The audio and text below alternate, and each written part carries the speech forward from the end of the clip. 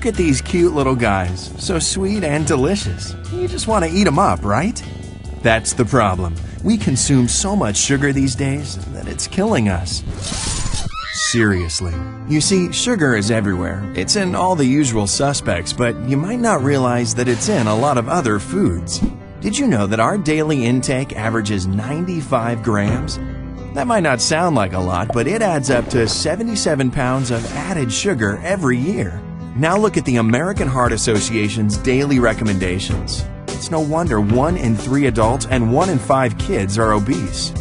It's not just because sugar tastes good, it's also addictive. Consuming it, even thinking about it, causes a euphoric effect that triggers the production of dopamine in your brain, a neurotransmitter that controls pleasure and is responsible for reward-motivated behavior.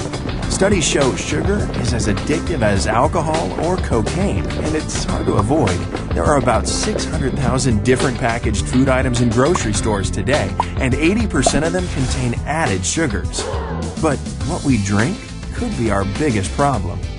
Guzzle just one of these beverages and you've more than filled your daily recommended sugar allowance.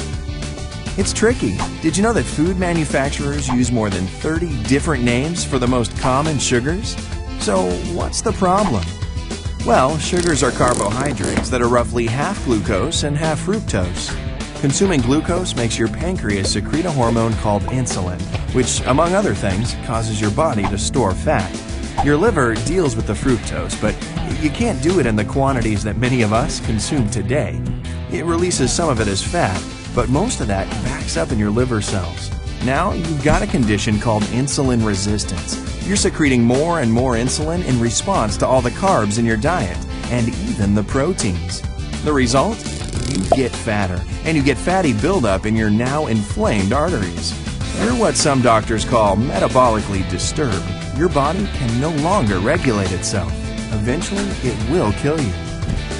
Along the way, your pancreas might give out and you'll become diabetic. And there's reason to believe that metabolic disturbances cause high blood pressure, heart disease, cancer, and, of course, obesity.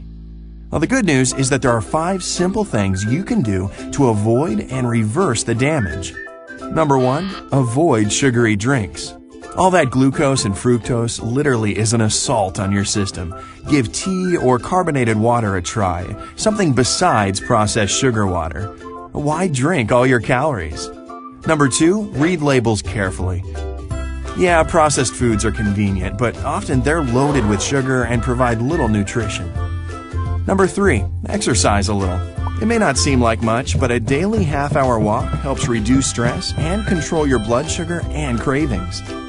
Number 4, don't trust processed low-fat foods.